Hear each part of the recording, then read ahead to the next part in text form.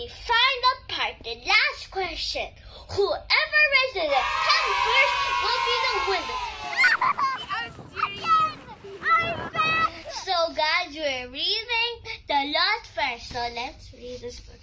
A long time ago, there lived a huge drunk who would like to catch pretty fairies. One day, the huge drunk saw pretty fairy in the night sky outside his long house. Now, we're gonna read part 2, enchantment.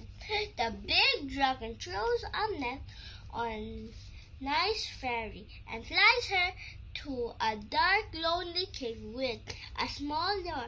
Now it's part 3, rescue plan. One day the fairy called, "Rescue me, rescue me." A knight passing by her and got to the cave. The knight tells the fairy,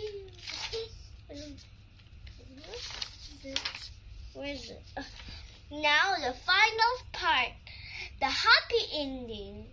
Next night, the brave knight took her and killed the dragon with his sharp sword. That was the end of the dragon. The fairy and the knight lived happily ever after.